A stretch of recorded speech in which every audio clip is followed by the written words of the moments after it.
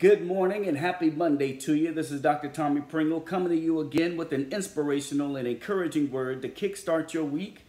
And I'll be coming out of the book of 1 Corinthians chapter 6 verse number 19, which reads, "What? Know ye not that your body is the temple of the Holy Spirit which is in you, which ye have of God, and ye are not your own?"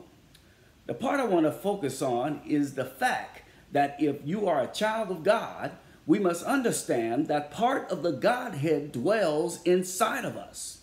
Your body is considered to be the temple of the Holy Spirit. The word temple comes from the Hebrew word naos, which means a sanctuary or divine dwelling place. So in other words, our body is a dwelling place for God the Spirit. We must also understand that a sanctuary is a sacred place of refuge and protection. Our churches are sometimes referred to as sanctuaries. Our temples are sometimes referred to as sanctuaries.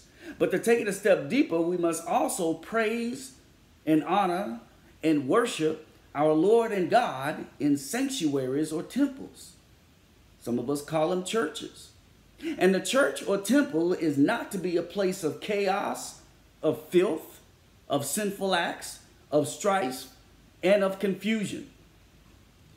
So if our bodies are temples and the Spirit of God dwells in our temple, ask and challenge yourself with this question: what living conditions is God the Spirit being exposed to if He is dwelling in your temple? Marinate on that question today and throughout this week and be honest with yourself. I pray that you have a blessed day. I love you with the love of the Lord. Be blessed this week.